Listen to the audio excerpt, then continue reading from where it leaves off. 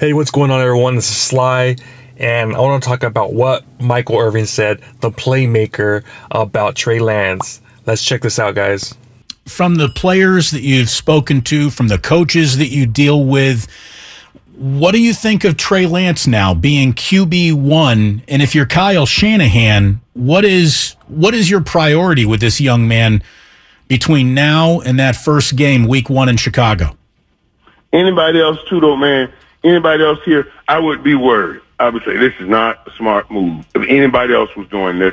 But this with Cal as the head coach, this I'm comfortable with. I'm comfortable with, and I can't wait to see it. You know, and I'm expecting him to have an incredible season for a young guy.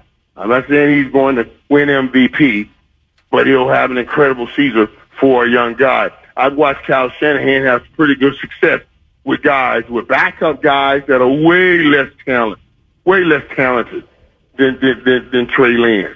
So I'm expecting him to have some success with this kid, with the upside that he has in his body. How many games do you think the 49ers will not win because Trey Lance is essentially a rookie? Or does that become irrelevant after about 4 or 5 games? Oh, well, that's a great question. That's a great question. I don't know if I could pinpoint quite an answer on that. You would try to say how many games is that worth? You know, because how many games will his ability to run, was his ability to run, that's an ability over Jimmy Garoppolo's ability to run, can you say will really help them win a game? You know what I mean? Because there's some give and take there. How many games would it cost us because they will confuse them on the back end with some coverages or some stunts or some blitzes, as opposed to how many games will they earn because you ain't see a quarterback run like this behind this kind of run scheme with these kinds of run games. So with this kind of run game, and then how he adds some things to it. Maybe he's moving like he's running and he's able to back up and drop a bomb somewhere on somebody. They're going to get a few games that way too.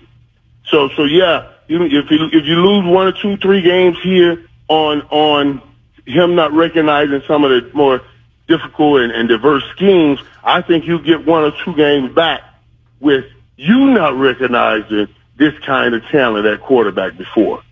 All right, guys. After hearing that, man, he's going to have an excellent season, according to Michael Irvin.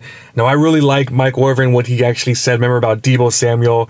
He made the video. He went on, I believe, KNBR and talked about how he wanted Deebo Samuel to stay with the 49ers, and you can't replace a guy like that. Now he's talking about Trey Lance, and he's saying he believes in him, you know, that he trusts him, that he's going to have some things that are going to go bad for him, like some games he may lose, but then some games that he probably should have lost, he's going to win. It's going to be a give and take.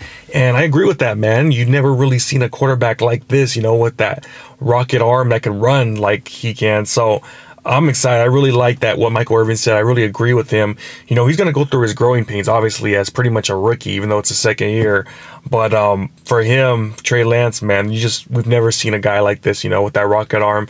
I know he hasn't been the best in training camp, but you have to keep in mind he's going against the best defense in the NFL, probably. So it's just going to help. It's iron sharpens iron, you know. He's going to get better from what's going on right now in training camp. Remember in OTA's mini camp, he was having a really great camp, and now he's going against all the studs. All the studs are here on defense going against them. They're a bunch of dogs.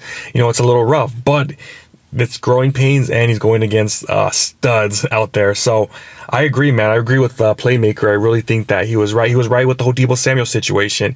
He called it. He said Niners have to sign him, and he was right about that. So I'm really banking that he's right about this, man, because he's 1 for 1 already, man. And I want the playmaker to be 2 for 2 because I truly believe he will have a pretty great season, you know. He's going to have his ups and downs. Do I think he's going to be MVP? A lot of people are saying that. Louis Riddick's of the world saying MVP. I don't think so, man. I really don't. This is going to be his first pretty much year. I think he's going to light the NFL on fire, though. I really do think he's going to have a really, really solid season. Pro Bowl, I say no. but I think it's going to be enough to help us get us back to that NFC Championship game. Hopefully it's against the Rams. Hopefully it's at Levi Stadium, where 99% of the crowd's going to be 49er fans. You know, I know SoFi was 50%, 50-50, but I want it to be 100%, you know. So it's going to be fun, man. It's going to be really cool. Hopefully, Playmaker's right, and I think he is. So let us know what you guys think. Do you agree with them? Do you not agree with them that he's going to have this big season? Let me know down below, guys. Make sure to like this video, comment, hit that notification bell. Go Niners. Peace.